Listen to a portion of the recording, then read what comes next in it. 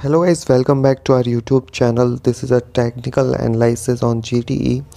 So it made a nice run from this accumulation or consolidation area, and right now it seems to bid overboard. If we go back to weekly chart here, I am a little bit concerned about this shooting star doji candle.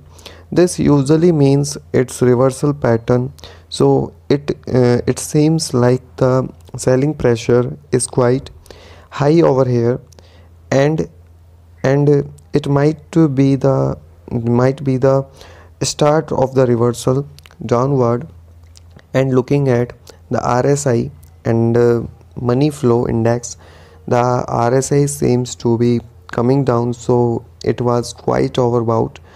Yeah, right now it's this level, and it seems like it won't come down, so I will be careful on this tray. And this zoom out to daily. On the daily it still look bullish.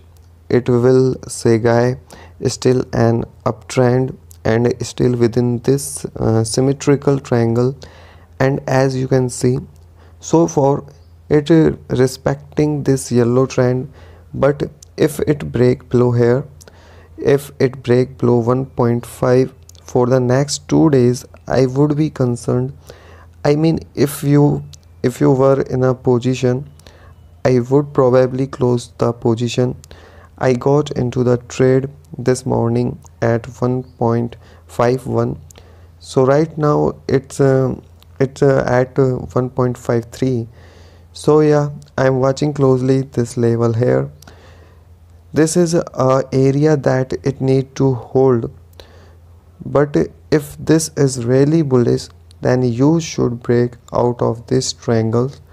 So you should do something like this: a breakout, backward test, uh, and then continue higher. And let's what else, let's look at the fundamental part. But yeah, by looking at the chart, this has been really strong. You made a really nice move. Let's see.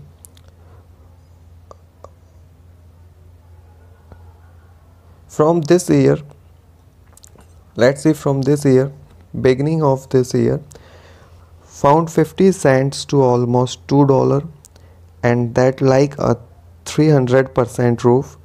And as you can see here, $2 is very strong resistance area, and you just could not break it in the first last time. This was what, yeah, as you can see, there are a lot of resistance here. So it might take a few tries to break through it. If does break out from this triangle, and let's look at the sum number here. So as you can see here, uh, it broke out. Seems like it's back testing this trend line, this purple train. And well, tomorrow it really need to be a green candle. Yeah, and let's look at the sum number.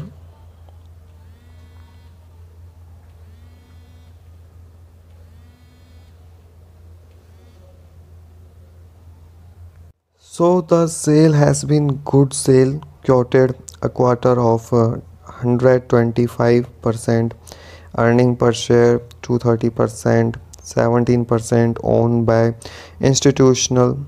That's not and then I usually look at the Fintel equipment shares. Let's see who is buying or something.